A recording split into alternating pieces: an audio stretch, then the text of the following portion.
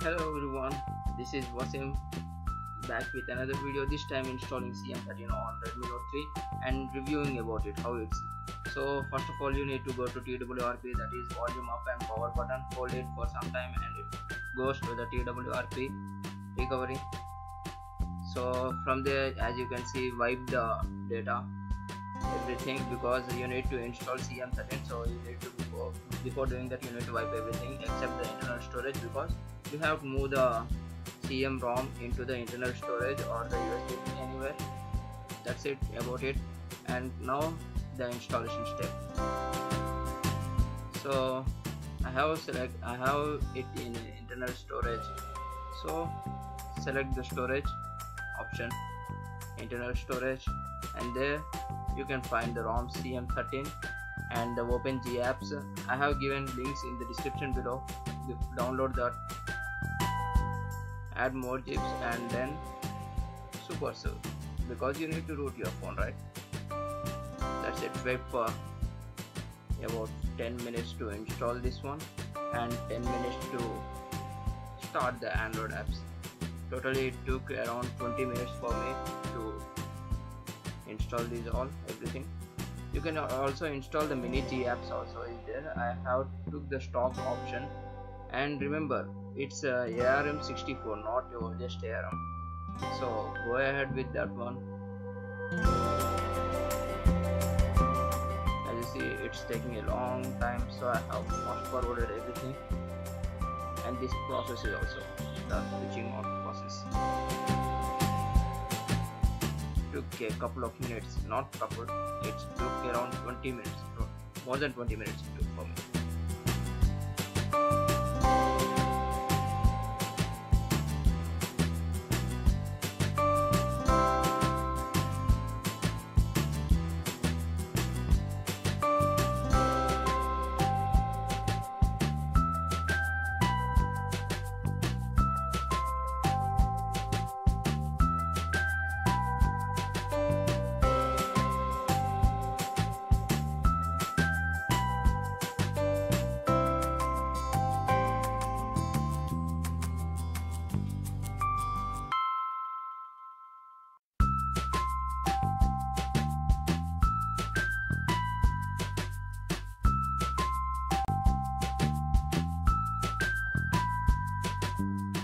So done, it's starting, everything starting, go to the starting process, everything, check up login ID, everything, blah blah blah stuff. So coming to this ROM, about this ROM, it's super smooth, it's buttery smooth actually. After coming to from a MI ROM to again back to the stock ROM is super smooth, and now on tap everything works good. See, it's running on Android Marshmallow. For Redmi Note 3 till now Android Marshmallow has not been released. It's in beta stage, but the official one have not been released yet. Xiaomi is very slow in releasing updates, that's very bad about it. It's good at phones but bad at updates. So this ROM is super smooth, as I said, and works like a champ. And I have used for a couple of days and I got the battery life is also awesome, everything was awesome. The only problem with this ROM is that it does not support the OLT ban. That's really disappointing, because I am having the Jio SIM and I need to use my Jio SIM for voice call services, everything, because it's free.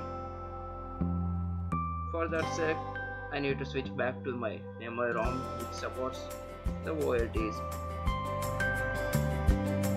If you are confused what is OLT and everything, I have made a separate video on it also. Please check that video. I will keep the links in the description below. Check those guys.